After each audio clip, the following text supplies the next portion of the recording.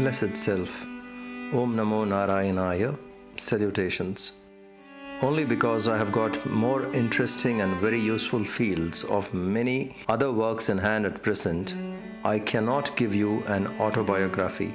But here are some positive points which should satisfy you for the time being. Later, I am sure you will try to shift your attention from me to the Rishis and make your life beautiful and sublime. I was born in Kerala, raised in the north, hardened in Punjab, softened in Uttarakasi, criticized everywhere, applauded in some places but accepted and worshipped by everyone. I am a riddle to myself. Prattling was my profession, preaching is my profession now, and I know practice should be my future job. But everywhere I earned a lot so far and squandered it all in the community.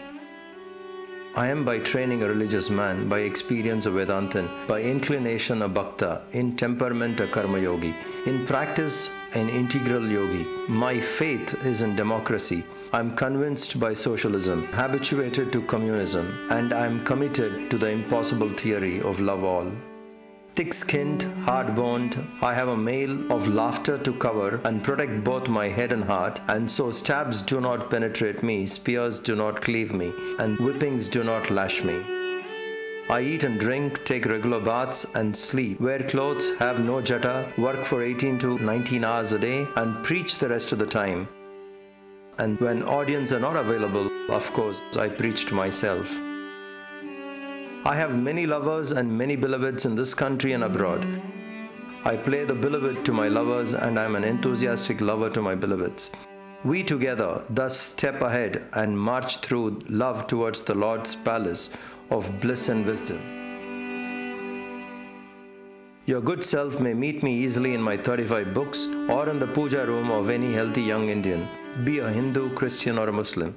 The white men adore me, the yellow men recognize me, the brown men worship me, and the black ones love me.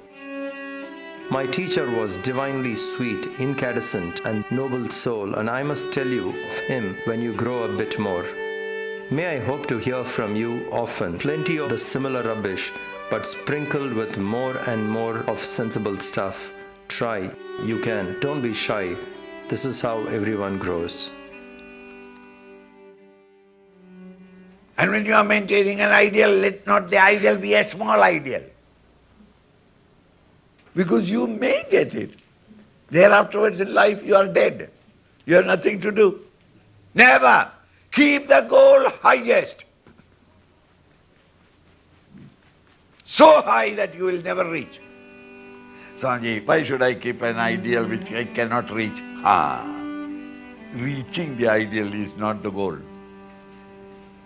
Striving to reach it, that is the moment when you grow.